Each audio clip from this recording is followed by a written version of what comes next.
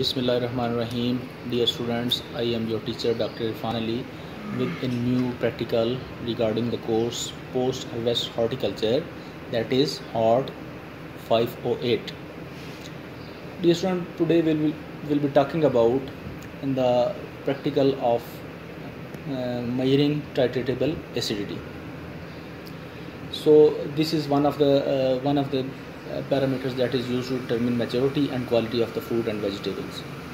So the things or the apparatus that is going to be used for this practical is what we need is a beaker of having a capacity of more than 250 ml, then a small beaker, a measuring cylinder, a burette,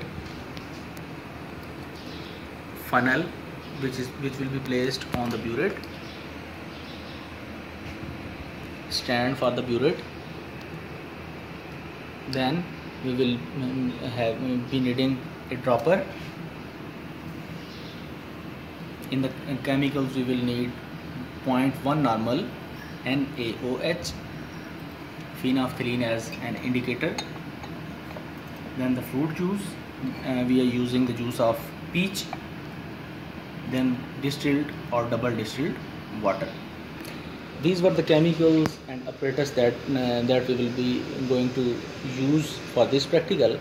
Now first of all we will extract the juice, and we will take 10 ml of this juice and measure with the help of measuring cylinder. We will put it in the large beaker.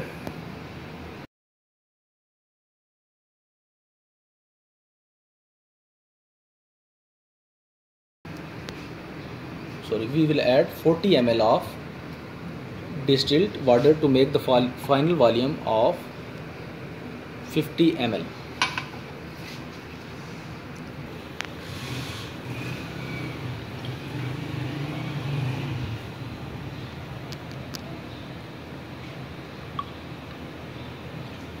This is 20 more.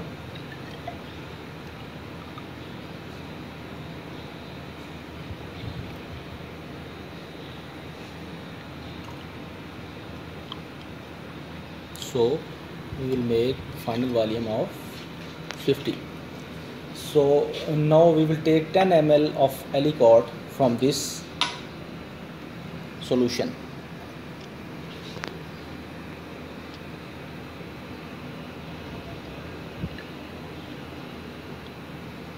Okay, and put it in the small beaker which will be used for titration.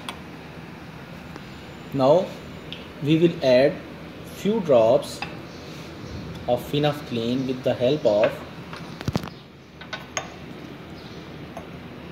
dropper.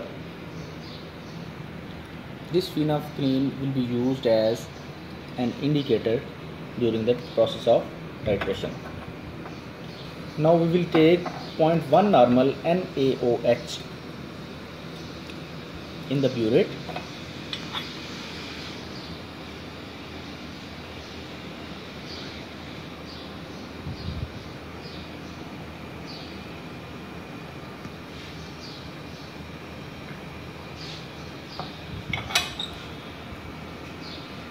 Now we will adjust the reading before the titration by dropping a few drops of the base. We have adjusted it. Now we will titrate this juice against the base until the permanent light pink color.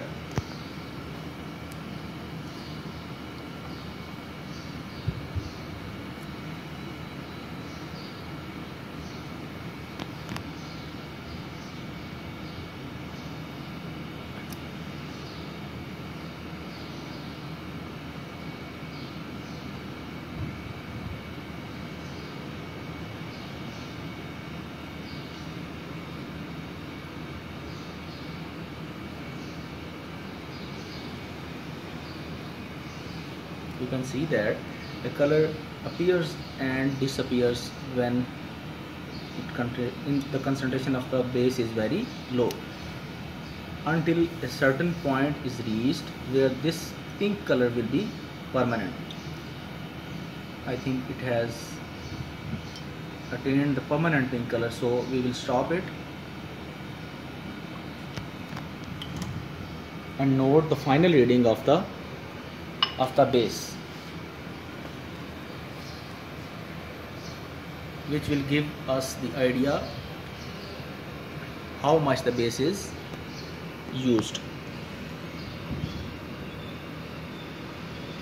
Now we will put this in the formula and will find the exact value of titratable acidity of the fruit.